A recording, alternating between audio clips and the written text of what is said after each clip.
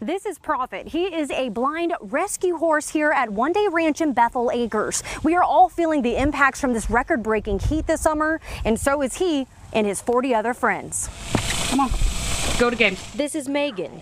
Come on. Thank you, ma'am. She's in charge of feeding, washing, brushing, and overall caring for these rescue animals here at the ranch. And a llama? Oh yeah, she's right up there. We love Petunia very much. This is Karma, and she's one of our newest arrivals. We're all terrified right now, as is everybody who has horses and livestock in general right now.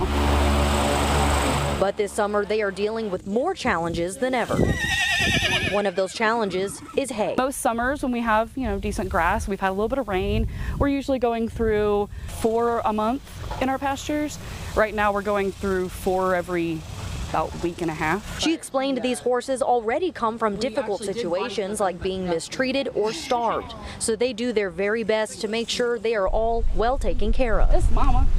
It's Mom. Hi.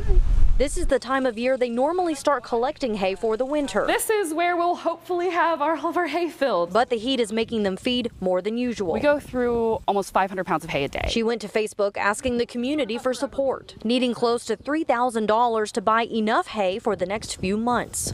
But it still won't be enough. Give us a few months to figure out what we're going to do to purchase the hay we need for winter. Where do you think you're going to get that hay for winter? Right now, we don't know. She says another issue they're facing is hay being sold faster than it's being put on the market, leaving them to look for hay providers out of state. They require us to take care of them, and so it is our job, and that's something we have to do. And if you are going to have these animals, you're responsible for taking care of them.